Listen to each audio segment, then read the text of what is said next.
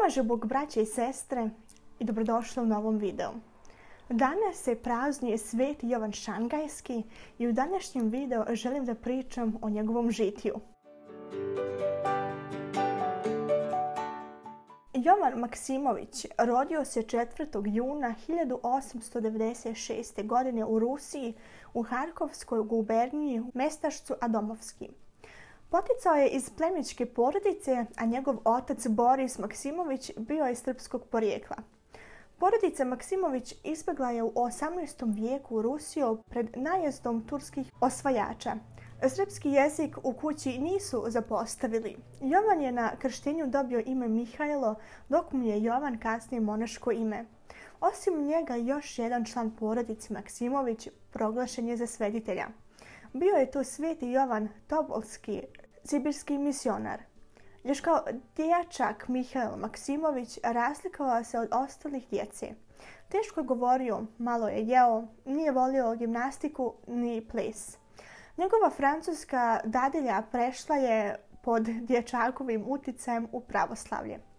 Kao 18-godišnjak Mihajlo je završio Poltavski kadetski korpus i upisao se na pravni fakultet na Harkovskom carskom univerzitetu, gdje je diplomirao 4 godina kasnije. Kad je u Rusiji izbjegla revolucija, oficir Maksimović je krenuo u rat na strani cara boreći se protiv boljševika. Ranjen je u desnu nogu i zbog toga je i do kraja život ostao hrom.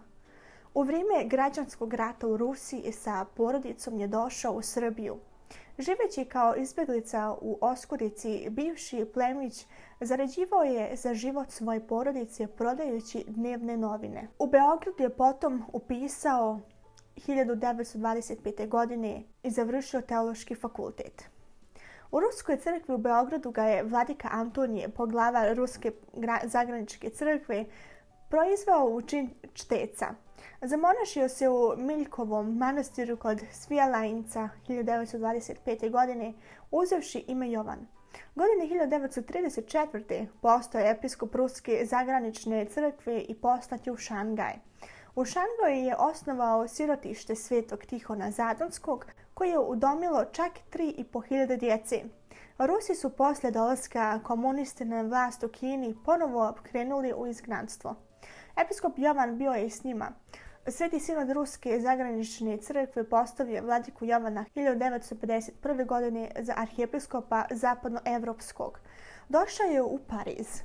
Slušao je svetu liturgiju na francuskom i holandskom jeziku, baš kao svojevremeno na grčkom, crkveno-slovenskom, kineskom ili kasnije engleskom. A Sveti sinod premjestio je potom Jovana Maksimovića u San Francisco da bi pomagao završetak gradnje tamošnje velike saborne crkve posvećene presvetoj Bogorodici. U San Francisco stigao je u jesen 1962. godine. Dok je službao u Parizu, nazivali su ga Jovanom Bosim jer je često išao bos. Nije se obukao jer su mu noge stalno bile otečene, budući da ga gotovo niko nikada nije video da leži i odmara se. U Nikolajevskoj crkvi u Sjetlu 2. jula 1966. godine služio je liturgiju. Po svom običaju, poslije službe ostaje u oltaru još 3 sata. Onda je otišao u parohijski dom i tu se upokojio. Na dan smrti pratio je čudotvornu ikonu presvete Bogorodice, Kurskaja, i pred njom se i upokojio. O sebi je napisao sljedeće: Otkad znam za sebe, želeo sam da služim pravdi i istini. Moji roditelji razgorjeli su u meni nepokolebljivu težnju da se borim za istinu, a duša se moja ushićavala primjerima onih koji su žrtvovali svoj život za nju. Za svetitelja je proglašen, to jest kanonizovan, 2. jula 1996. godine od strane Ruske zagranične pravoslavne crkve u San Francisku, Kaliforniji. S praznikom. Amin.